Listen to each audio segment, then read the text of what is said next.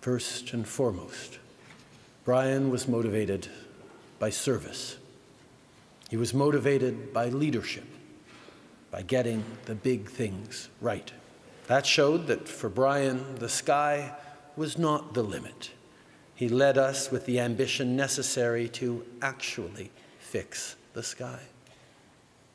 None brought him more pride and joy than the loving family he built with Mila, rooted in values of hard work, gratitude, and resilience.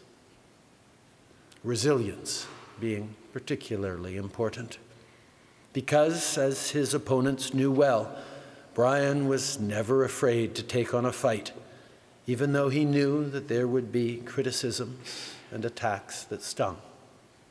His family saw that up close.